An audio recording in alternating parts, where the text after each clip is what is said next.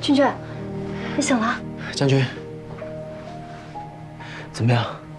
你感觉还好吗？我为什么会在这儿啊？医生说你是低血糖，所以你晕倒了。不是他好端端的怎么会低血糖呢？你下午去见谁了？你还好意思问他？我都还没问你呢。我放心的把君君交给你，结果呢？这才隔天你就让他进医院了，合适吗？好了好了，我还没说完呢。你怎么当了男朋友？哎，丽丽，我没事，真的不怪他。对不起，是我没有照顾好你。哎呀，我真的没事，不用自责，我这不是好好的吗？走了。晒我晒你来刺，你真是。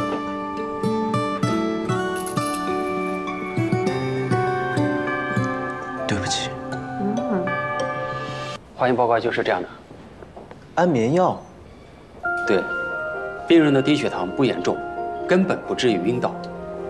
刚才在给他检查血的时候，体内确实含有不小剂量的安眠药成分。好的，医师，我知道了，谢谢。他没事，哥。医生说他血糖低，刚才杜老师正好在附近，就把他送来这儿了。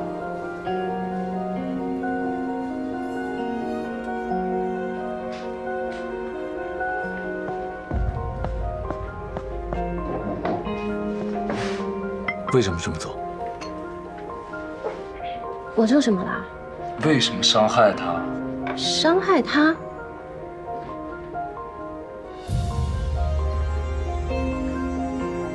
杜，你是不是很生气？我就想看你生气的样子。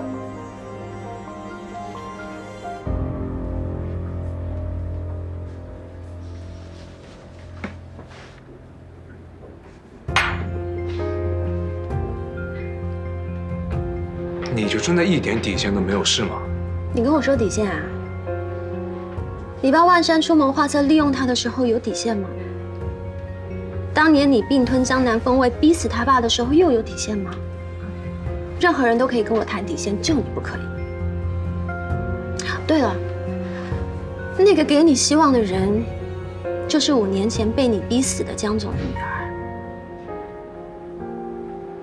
你们真的好有缘哦。如果他知道是你间接害死了他爸爸，那他还会给你希望吗？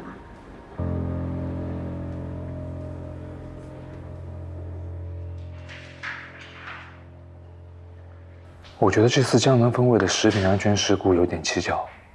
他们旗下的一线牵是全国市占率最高的米线品牌，从来没有出过任何事，可偏偏却在不同意收购的时候出事了，引发这么大的财务危机。你说，做食品的，商品质量出现问题，不是很正常的事情吗？你记住了，资本市场向来以利益为优先，投行并不是慈善机构。帮助 C 集团完成收购，才是你的责任。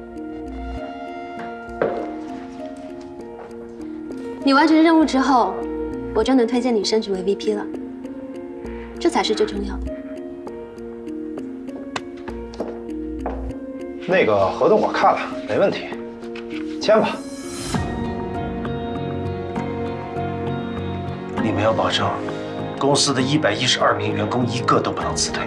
商标我可以给你们，但秘方我是不会给的。放心吧，江总，您的要求合同里写得很清楚，不会有问题。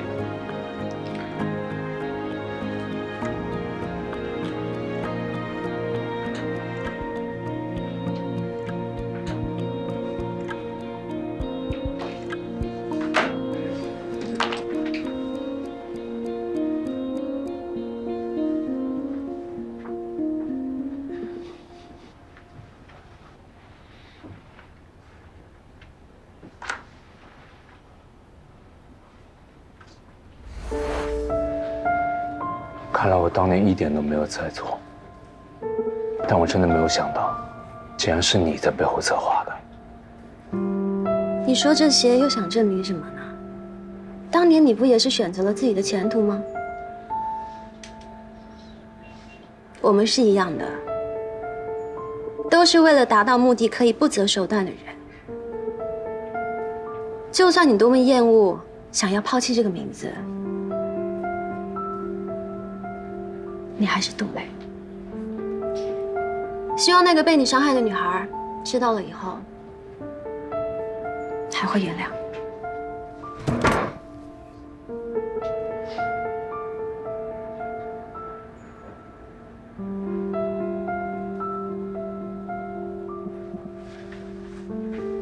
看到你现在这个样子，我才知道我当时有多讨厌。